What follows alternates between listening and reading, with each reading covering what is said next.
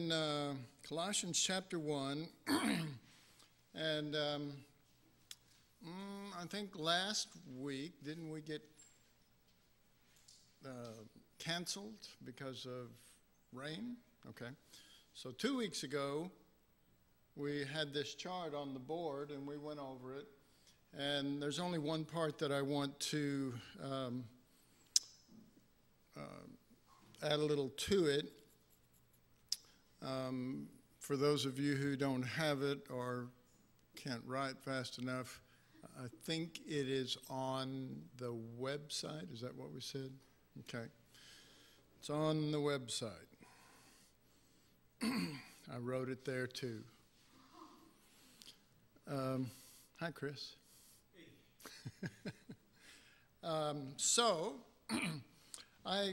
Deb mentioned to me today that we're going to have to, because of the Ireland trip and several other things, we're going to have less classes than we normally would. Yeah, but in Colossians. So I'm going to go ahead and, to your chagrin, I'm going to move past these scriptures, except to say that when we talked about this, maybe I should move a little bit, except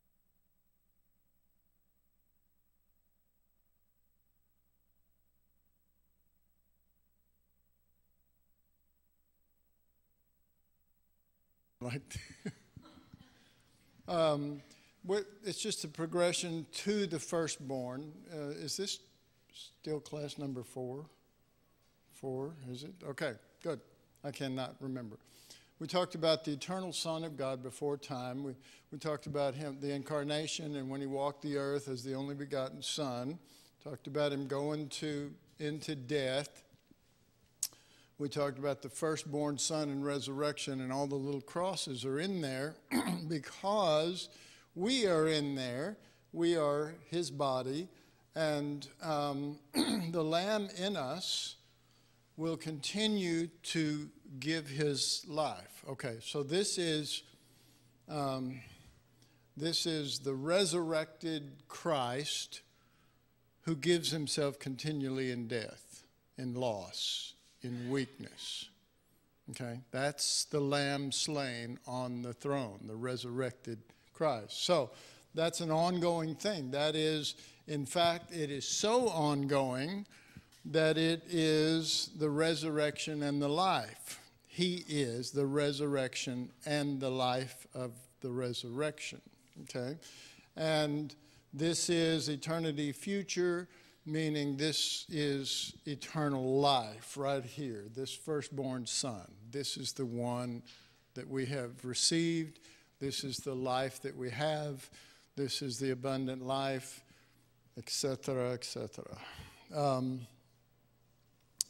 The only other thing on this chart was that I was charting that Jesus was born again. And some of y'all were in some of the classes leading up to it.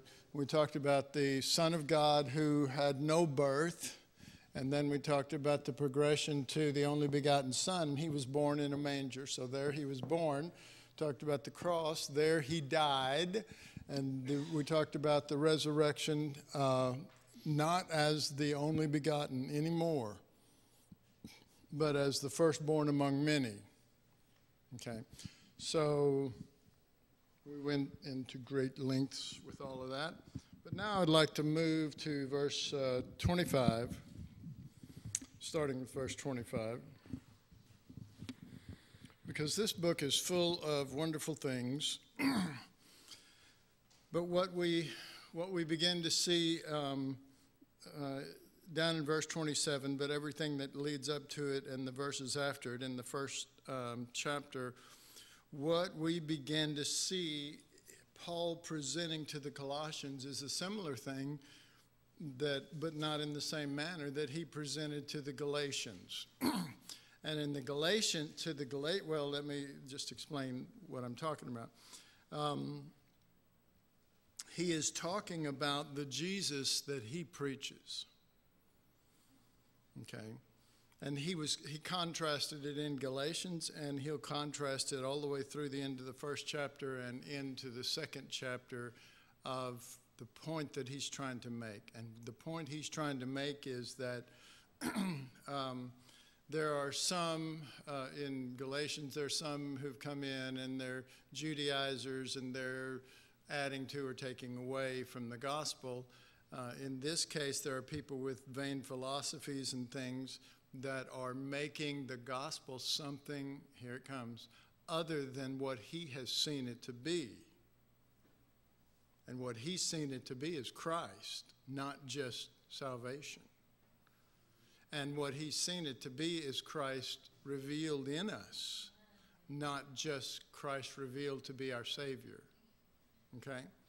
So it's important that we can follow that flow in Colossians, because I think most of us have done that in Galatians. But in Galatians 1:12, I certify you, brethren, that the gospel that I received was not after man, neither was I taught it. Okay, not after man, and neither was I taught it by the religious leaders, but it came by the revelation, the unveiling of Christ.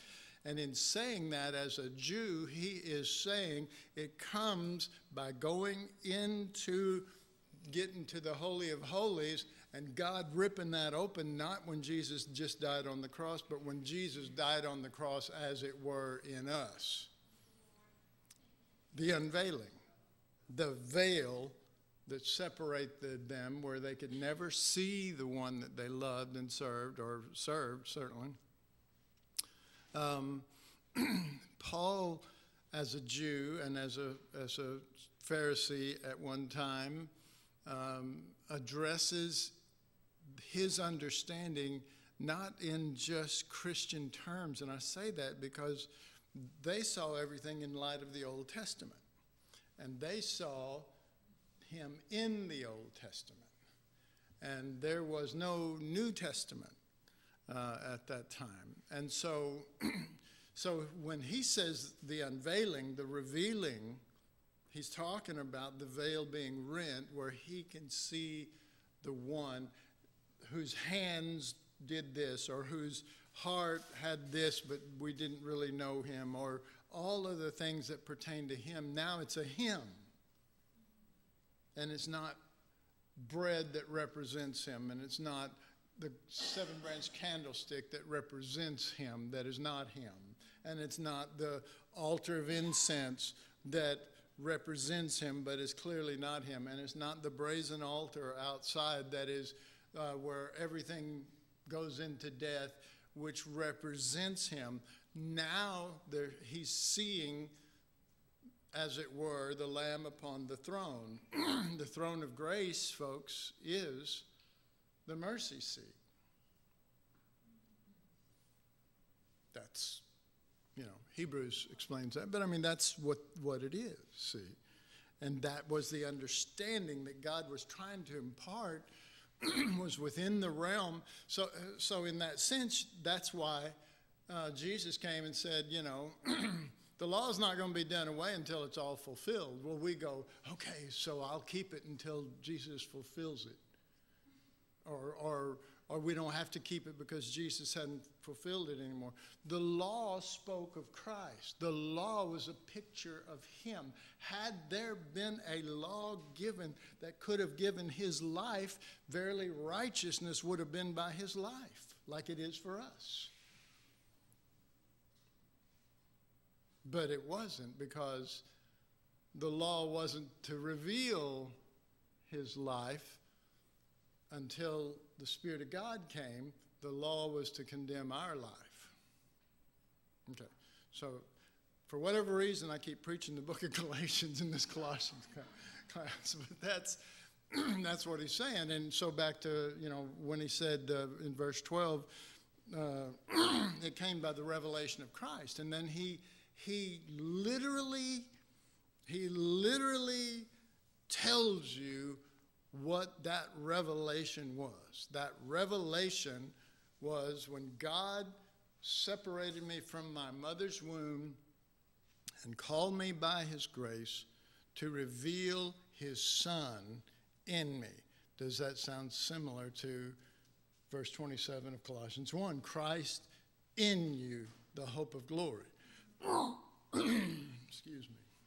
So So they're running along similar lines. Their emphasis is similar, but I don't think they were written at the same time like Ephesians was. And so they're having a little bit different angle, but it's all Jesus, and it's all meant to be Jesus not far away in heaven, but Christ revealed in us. And it's meant to be, the law, folks, was given to our life. It had our life in mind.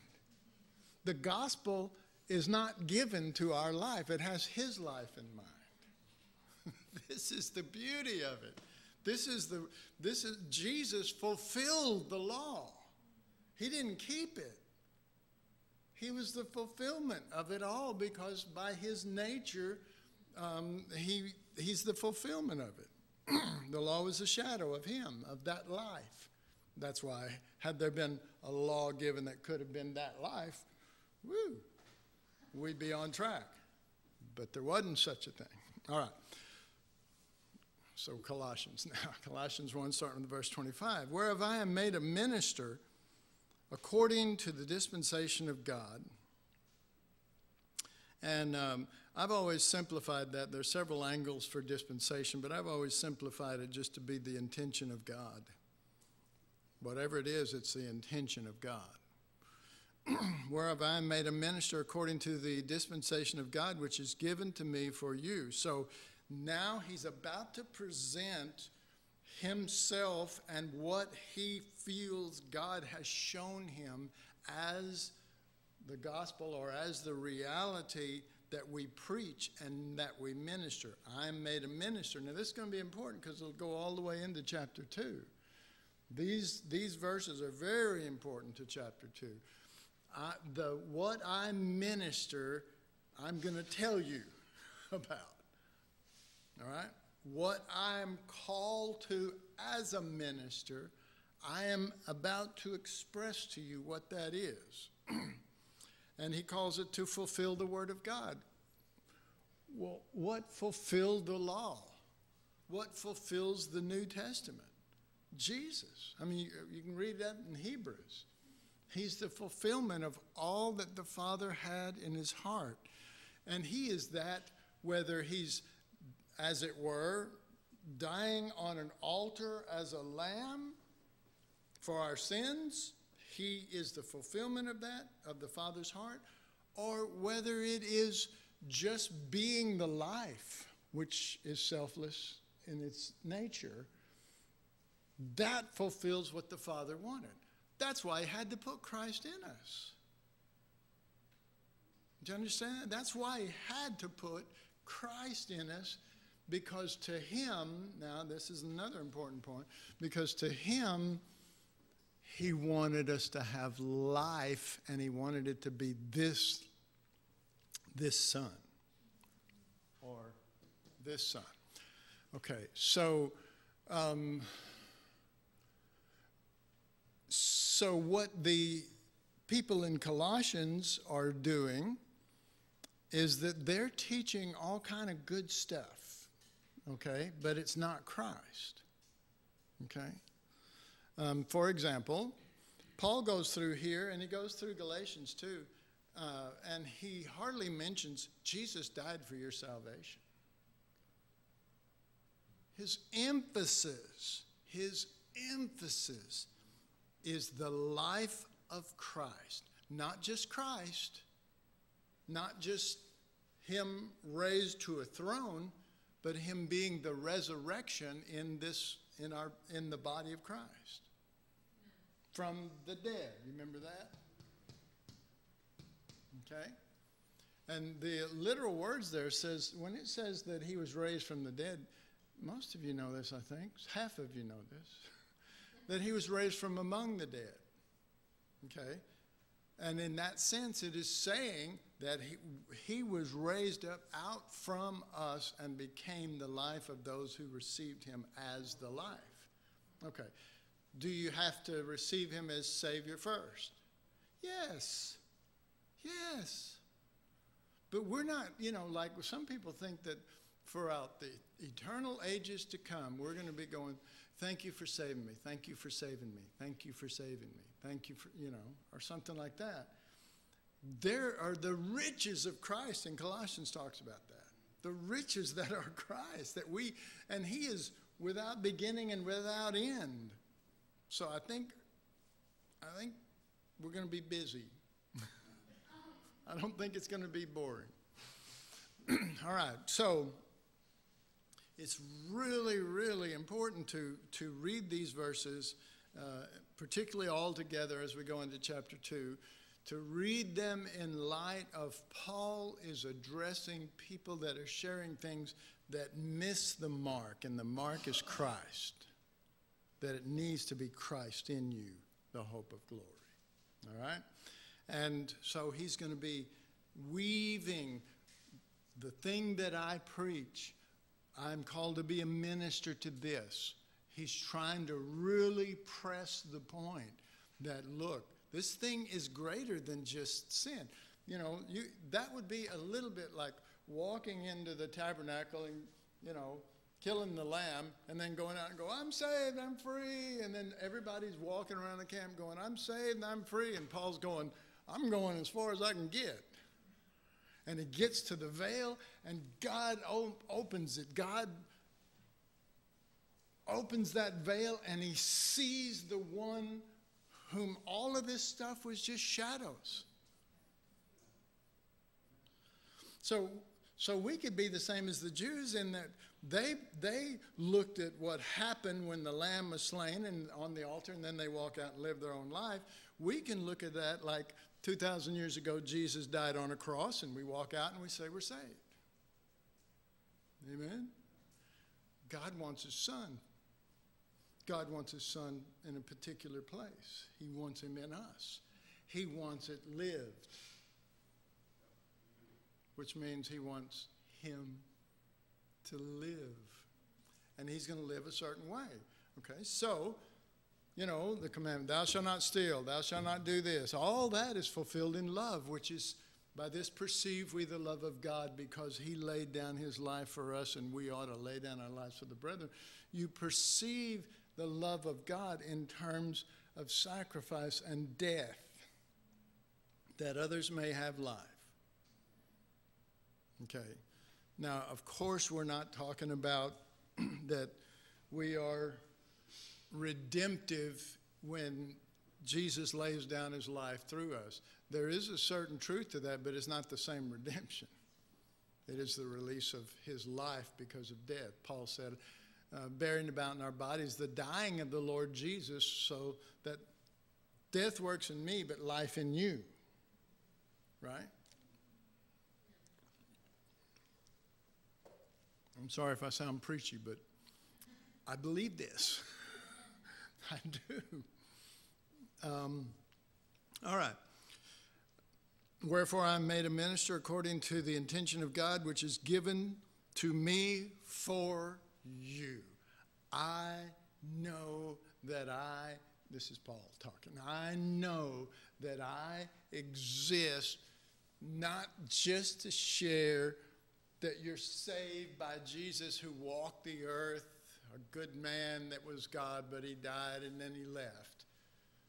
But he's still here in us. He's the life of the body and of the party. Not really. Not that. Just making sure you're paying attention. All right.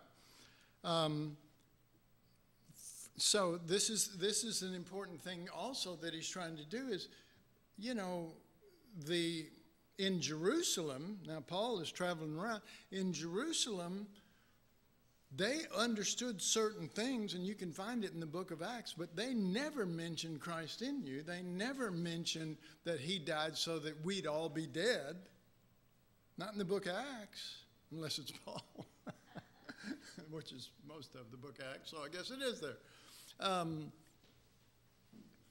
But the church at Jerusalem, while Paul is traveling around and the Spirit of God is opening his eyes and his heart to this reality, they're still going with, you know, the remission of sins, and you get a lot of that, especially at the beginning, first bunch of chapters, stuff like that. So remember, they literally called him and Barnabas back and said, hey, what are y'all preaching?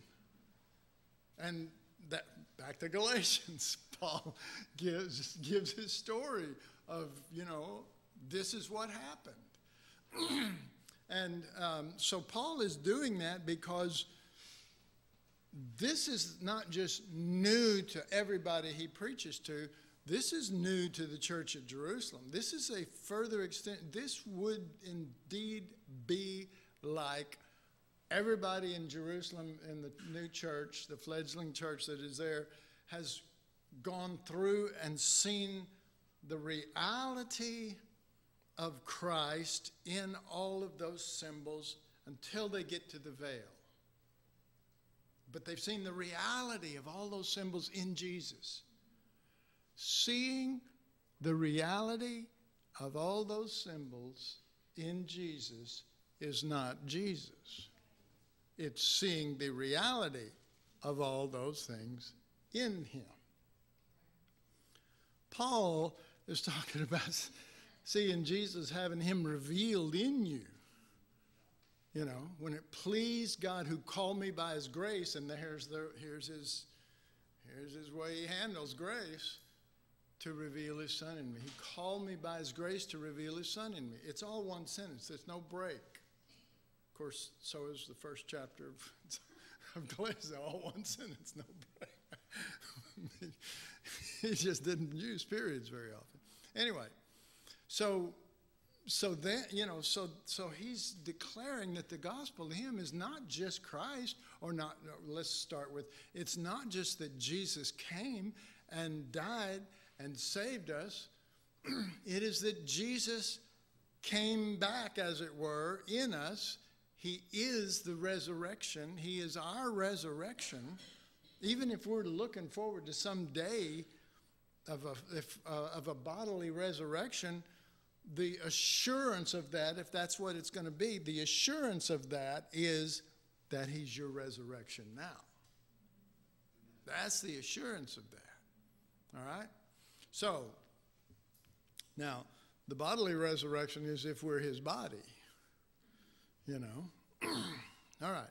So then he goes on to say, to fulfill the word of God, even the mystery, and this word mystery is important to, it's important, a whole New Testament, but particularly when Paul uses it later on in chapter 2 and further, he's referring to Christ in you, Christ being revealed in you. He's referring, he doesn't use the word here and then later on go, well, there's some mysteries, and you'd go, well, wonder what those are. That's the thing that God, the scriptures will declare it here. Even the mystery, which hath been hid from ages and from generations, but now is made manifest to his saints, to whom God would make known what is the riches of the glory of this mystery among the Gentiles, which is Christ in you, the hope of glory. All right, so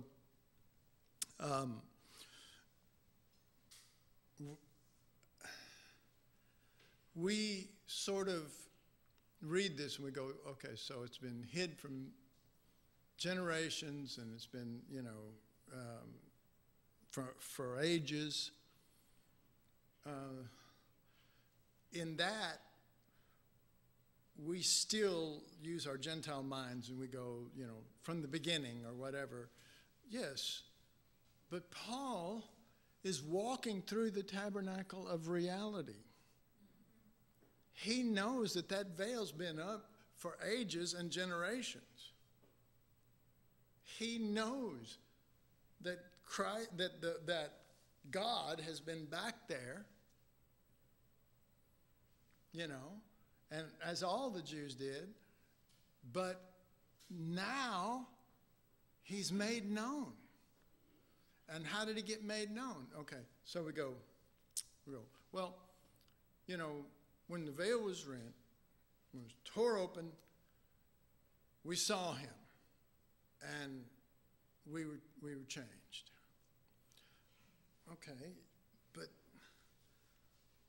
the amazing thing is that when that veil was rent, when it was torn open, they didn't see him in there. That thing got tore open when Jesus died on the cross. You're going to have to go out on Mount Calvary to see the reality of the God who's been hidden. Because he's still hidden out there, if you will. Nobody went, oh my God, not till Paul did, you know. And, you know, there might have been a guy named Mike or something that did, I don't know. But, I mean, Paul's the one who God used to really make it known, you know. And so the veil is rent, and we're looking for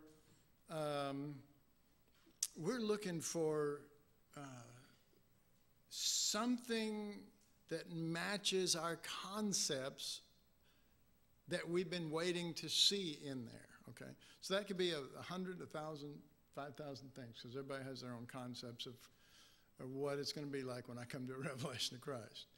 And you can hear somebody talk, and you go, okay, so it's like a, you know, I haven't used this example in a long time, but, you know, I always think of the story of the blind man of India, and somebody brings in an elephant, you know. They say, this is an elephant, and one of them grabs his leg and says, the elephant is like a tree trunk, you know, a tree. Another one grabs the tail and says, the elephant is like a rope, or, you know. And one of them grabs, you know, so on and on, his ear, and says, well, he's like a, you know, elephant ear leaf. And they go, you're right. The point being that as long as you're blind, whatever you do get hold of, you're going to equate the whole thing to that. And Jesus is so much more than any of us can fathom. And it should be exciting for us to want to just press in to know the Lord more and more and more. We go, well, don't you think you know enough? Yes, I know enough. Now I just want pure life, pure Jesus, you know. I'm not after knowing anymore. I don't want to be deep. I want to know life. I want to know Jesus. I want to know him the way he wants to be known, instead of based on the things that he has done for us that are temporal things that he's done for our temporal lives. He is something more than a temporal time traveler. Something like that. Coming in and touching, and then we need to know the eternal Son. And the best way to know him is, yes, by the Spirit, but to really know the Son, the Spirit, the Son is not the Son to the Holy Spirit. He's that to the Father. So Ephesians begins, blessed be the God and Father of our Lord Jesus Christ. Okay, so Jesus is here, as it were. Blessed be the God and Father of our Lord Jesus Christ, who hath blessed us with all spiritual blessings in that guy right there, Jesus Christ, the Son. You see what I mean? And you begin to honor to whom honor is due. You ever heard that scripture? So we only apply that down here, but we need to see that in realms of the eternal. All right, so verse 27, to whom God would make known what is the riches of the glory of this mystery among the Gentiles, which is Christ in you, the hope of glory. All right, so you know what? Let me read another translation here. As a minister, I do this in one accord with the ministry of dispensing Christ, which was given to me for the hungry in order to make the message fully known to you all. The word that I preach is the mystery that has been unknown and unappreciated for ages, but the veil is rent for those separated to it. To the separated ones, God was so pleased to make known the real riches of God's glorious resources in us, which is Christ's life in us, our only hope for living gloriously, because he is the glory to the Father. He is the one who is the glory to the Father. I think it's at one of the last verses in Romans, but I could be wrong. It says, to God be glory in the church through Jesus Christ. God, the Father, get glory in the church, but only through Jesus Christ. See? Hallelujah. All right.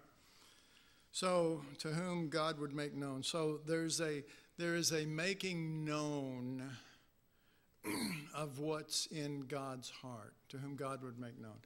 There's a making known of what's in God's heart. So, we have to move from looking at God as a businessman who's written up a plan, the plan of God, who's written up a plan that we can study to figure it out. What we need to do is realize the plan is in his heart, and it's his Son. It's his Son. But to know that, there is no paper, there is no written plan in that sense. And if there was, it would mess us up much more because we'd study the words and think we got it. You have to see the Son. That's why Paul was saying that and saying it here. He must be revealed in us.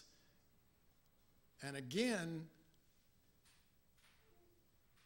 all that we have passed through, like in the tabernacle, and known, oh, this represents Jesus. No, this is, no matter how glorious that is, and if it's a straight shot directly from God to you, it is still not him until the veil is rent.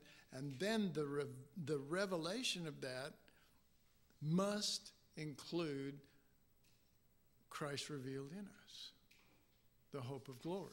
And as I've always seen, I don't believe that's just our hope. It is our hope, but I believe it's God's hope.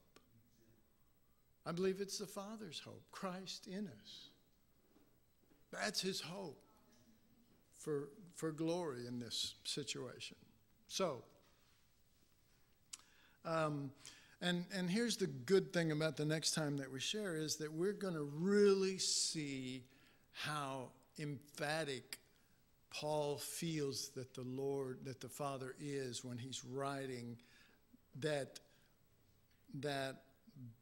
no matter what you teach, no matter what philosophy you've come up with of this, because that's to him, if it's not the life of Christ, it's a philosophy, even if it's using his name. It still lacks the image, the very image of the invisible God. So that's the beauty of what we see, particularly when we get into the second chapter. That presence of mind in relationship to, it's very similar to Hebrews actually, in the sense that he keeps saying, well, that's da-da-da-da, but it's not Christ. Well, da-da-da-da, but it's not Christ. Da-da-da-da, but it's not Christ. See? So if there couldn't be a contrast made between one who had passed through the tabernacle and seen the highest things of their meaning, and truly it was Spirit-given and of God, and yet someone said, but behind that veil there is the very reality of it all in living form to be brought forth in you. They may not get that. Could you see how they could go, what are you talking about? I have seen Christ. And you go, well, no, you've seen Christ in these things, but you haven't seen Christ behind the veil. See? And so can you see how a Jew, a Pharisee, a person who is who understands these things in a proper perspective would say, be so emphatic that this is what God's been waiting for all ages and for all time and everything. Anything else that has happened is only a shadow or is only a message or a revealing of that being a reality of him, but not yet the reality of him in you. See? And to me, once you pass through those things and you see all of that, and then the veil is rent and you see him, you don't have to work with the utensils. I don't know, because there's the fulfillment. There it is. It's a him. And it's a life. Had there been a law given which had given life, verily. But the purpose isn't seeing or understanding, and Paul even deals with that again in the second chapter, or the experiences. Every experience that you've had up to that time is not what has been prepared from the foundation of the world till now. This experience, the veil being rent, and as Paul said, when it pleased God. Okay, well, I'm ready. It didn't say when you're pleased, because your heart may not be right. If he opened that and you saw it, you're liable to run around and try to make yourself famous with what you've seen. Say, oh, look at that, I've seen the Lord, and, and, gather, and let's have a big church, and everybody come, and... No. He's, Galatians again, at the appointed time of the Father, God sent forth his Son into my heart, crying, Abba, Father. Galatians chapter 4. At the time appointed of the Father, he doesn't send forth a revelation. He sends forth a Son revealed. We're not seeking a revelation. We're seeking the Son. And it says that he sends forth the Spirit of his Son into your heart, crying, Abba, Father. And he's saying that cry is not you. That's, you have the Spirit of the Son now. He's been unveiled, and you've seen him in relationship to the Father, and you've seen the heart of the Father in relationship to that Son, and the Father. And, that's, they were under tutors and governors and all the things, in relationship to training, child training. That's what the word tutors and governors represents, child training, because we were immature, and our immaturity was we didn't see what was behind the veil, even if we had all these great revelations of him in those things. We still didn't see him, the life of him, sent forth into our heart, crying, not quietly going, yes, Father, I'm here. I'm your son. I guess he'd have to be British. I don't know. But, it's that. It is a cry from the Son to the Father, out of us, an eternal cry, an eternal fulfillment. Now is the word of God fulfilled. Remember, that's what Paul said, to fulfill the word of God. Now is the word of God fulfilled. The logos, the thought of, the complete thought of God, crying, Abba, Father. And the word Abba is a very intimate term for Father. You don't come into that kind of intimacy by searching or stacking up revelations. You come into that when it pleased God to reveal his Son in you. And so you say, well, then what do I got to do to get that? It's the question I always get. Well, what do I got to do to get a revelation of Christ? First of all, you got to quit thinking in terms of a revelation. You need to start saying, Father, I want your Son. That's what's in your heart. That's what you want to send forth in me. That's what you want to reveal in me. That's what you want to make known from the beginning of ages and time. That's what you want. I want what you want. Your timing is perfect, but work on me and bring me to that so that you can get what you want instead of me feeling awkward because I'm the only one that hasn't seen Jesus in this place and I need to see him or something like that. That's ridiculous. See, we can't be coming from an earthly point of view in this life. We have to come from his eternal point of view and attune our heart to his heart and to his desire and to what he wants and to there's an old song that says, let the things of earth grow strangely dim in your glory and grace. And it does. It grows dim because, the revealing of him is the eternal Son now. It's not just our concepts. We break him down and we move him down to this, this little thing that, yes, and we think it's so big, but yes, he came and he died for us. And, but usually that's, oh, thank you, because we're talking about, I don't want to go to hell. So thank you. Okay, I'm for that. But I'm telling you, that will grow dim. I was just talking about this. I talk about this a lot. But we're talking about not the finished work, but the one who was always finished.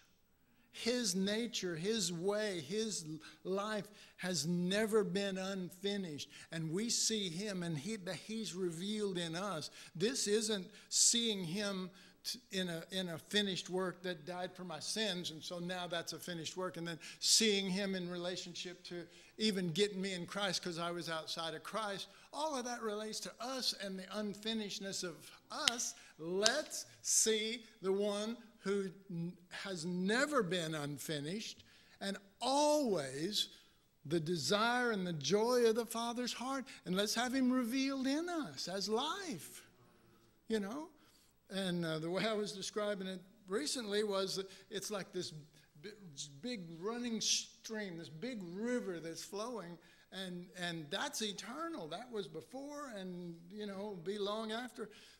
The eternal one, eternal one, it's back to the eternal Son of God now.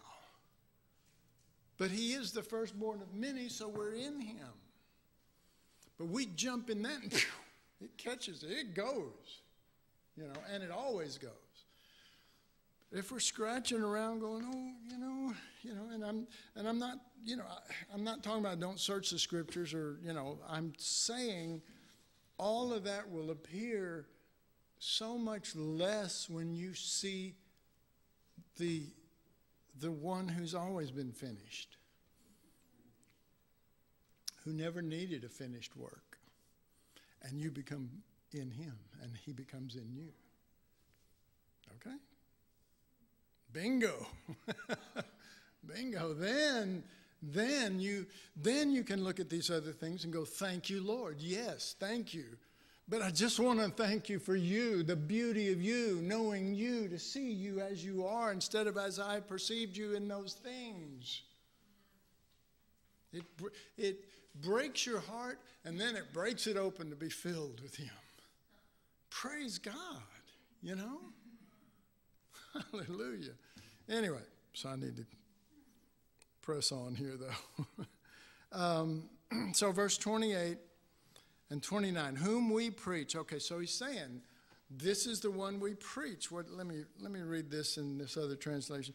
It is this Christ we preach, warning with instruction everyone using this wisdom and not the world's, in order to present every recipient unto God filled, full, and functioning by the reality of union in Christ.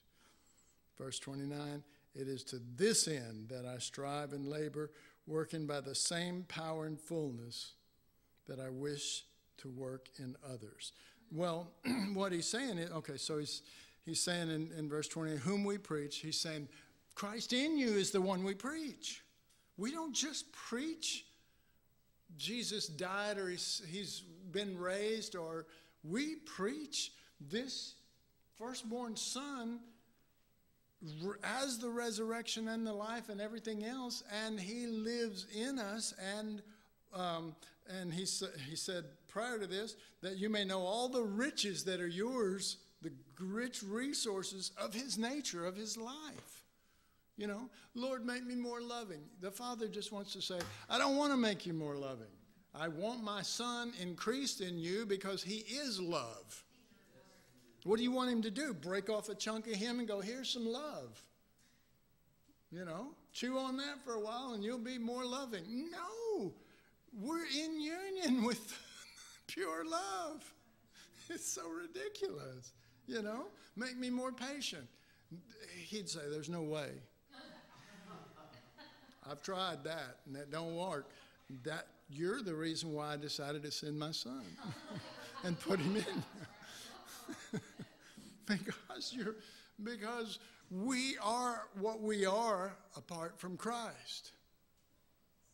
But by his life, we have the resources of eternal life, which is again him. Warning every man and teaching every man in all wisdom, that we may present every man perfect in union with Christ. Every man mature in the reality of the oneness that is Christ, so that it is his life in your branch, and it is his life in your branch that'll bring forth the fruit, not your fruit. See, we say, Lord, make me fruitful. He's going, look, I'm tired of talking to you. You know, abide in me and I in you. I know, but make me fruitful, you know, which proves that we don't understand. It doesn't matter how much we think we know. It's just better to put all that in a big bucket and dump it in the sewer. And then flush the toilet and go, I know nothing, teach me your son. And he'll go, oh, this is good, you know. I'd be glad to.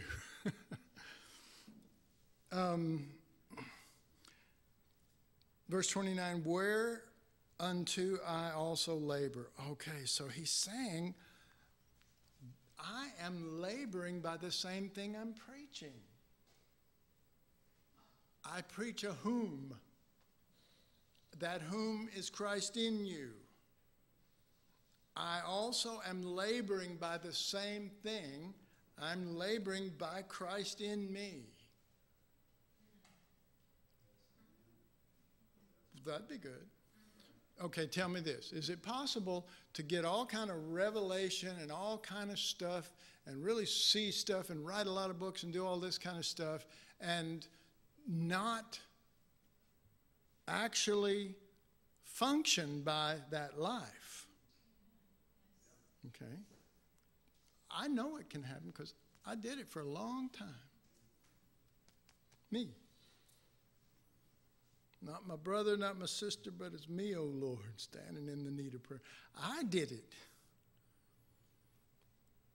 And then in a certain juncture, my heart began to break because I didn't see changes here. I didn't see Christ here. You know, after a while, you quit looking for changes. You start looking for Christ to be the change. And you go, I don't want to change anymore. Because that's the big deal in Christianity. I want to change. Well, how about exchange? Your life for mine, Jesus would say. No, I don't really want that. I just want you to bless me and help me and change me so that people like me better. Whereunto I labor, striving according to his working, which worketh in me mightily. Verse 28, end of verse 28. Whereunto I also labor, striving according to. My labor is a striving according to his working not which worketh on me from heaven, oh God, which worketh in me mightily. He's saying, you know what? This Christ in you stuff works. And it's working in me mightily. And there were plenty of people who looked and said, well, you used to be a great man. You used to be a Pharisee. You were one of the top guys. Look at you. Look how you're dressed. You don't have any respect from anybody. The only one seems to show any respect for you at all is God.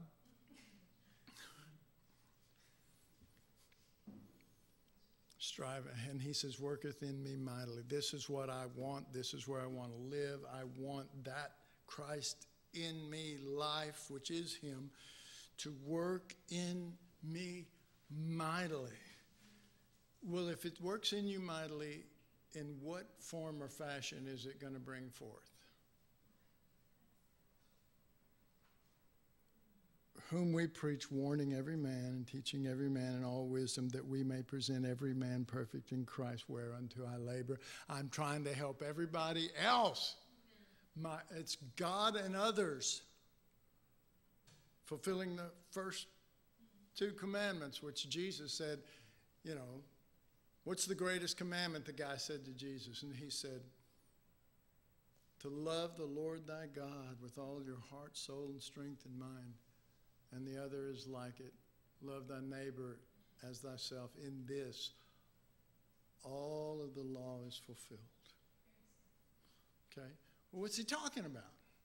He's talking about the nature of Christ within us, who will not do everything in relationship to thinking about him. What do I get out of this? How will I look if I do this?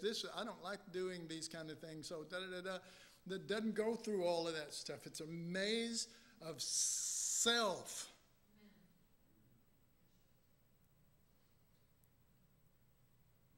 I'm not asking you to be selfless. I'm just asking you to think about selfless.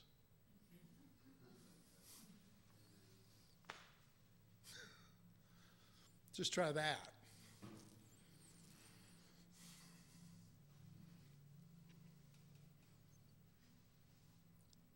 So just so you know, I only put down the scriptures here. I didn't have one note here to speak from. I knew that the Lord, by his Spirit, wanted to re-challenge us to life. But it just happens to be the theme of the first couple of chapters of Colossians. So we can't go wrong with that. We don't have enough time to start in chapter 2.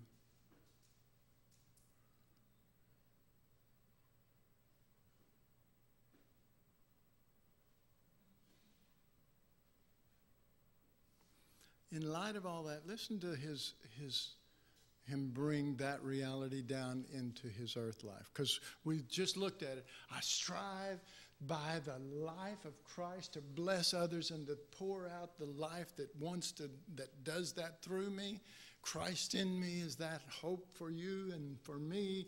And then remember, there were no chapters and The next thing he would have said is, for I would that you knew what great conflict I have for you and for them at Laodicea, and for as many as have not seen my face in the flesh, that their hearts may be comforted, being knit together in love unto all riches of the full assurance of understanding, to the acknowledgement of the mystery and of the Father and of Christ. Let's pray. Father, just begin to re-stir the pot in us as earthen vessels. And Lord, bring back the awe of the mystery. Bring back the awe of the mystery instead of the familiarity we have with it, that it just doesn't move us or doesn't move us like it used to. So we ask it, and we ask it because we want you to receive your Son. We want you to receive the one that you, from the beginning, was your intention. The mystery that was hid behind a veil was never meant to stay behind a veil, but was meant to come in us. Was never meant for a dark room left untouched and unvisited for a year until the high priest came in. And even at that, left without the true fulfillment of the word, which is your intention that it be Christ in us. Stir our hearts to see above religious teaching pertaining to these things and to peer into eternal reality, to see the work that was never unfinished, Christ himself, in whom we live and move and have our being. Make it more than doctrines. Make it more than even revelations of Christ in these things. Make it the unveiling of Christ himself.